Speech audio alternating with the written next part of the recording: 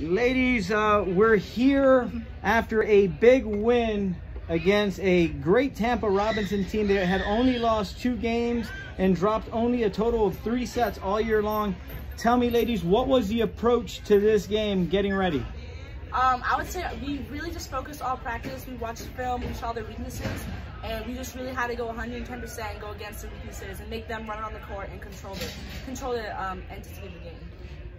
We definitely focused on just our side and keeping the energy like focused and centered and just playing with heart, for sure. It was definitely going out with complete energy because we know we can take any team to 5. It was now just about executing in 3. Now, I know that all 3 of you ladies, Bella, Lena, and Naya, all started as freshmen together. Here you are, your senior year, 1 match away from winning the state championship. What kind of stuff do you guys do on a day in, day out to get ready?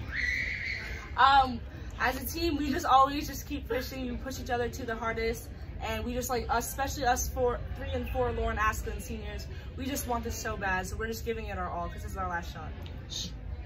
Oh, I would definitely say that, especially because we've all been together, we have such a tight-knit bond that, you know, every day we get out and we try to set an example for all the underclassmen that, like, this isn't just some time to play. Like, this is a lifestyle. This is a tradition that we have. It's, I think, really important because I think all the seniors show heart no matter whether we're going to college or playing volleyball in college or just doing this for fun. We all show heart, we all show drive, and I really think the team feeds off that. So talking about heart, talking about drive, all of these things that you guys have worked on, or ladies have worked on from the time you were freshmen. When you were down in that first game, that first set, that first match, what was it, and during that second timeout, that coach said, or you guys said to one another, to push on and then capitalize on that game plan that you guys had practiced all week long on? Yeah, we had to really settle our nerves after, like, midway through the first set. I think some of us were just had a little anxious going on. So once we talked about that, we could calm each other down and like, all right, now we have to keep pushing. We have to play the game how we know we have to play the game.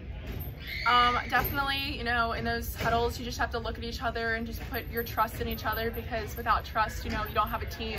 So we got back out there, you know, huddled up and said, you know, we're gonna do this together, win or lose.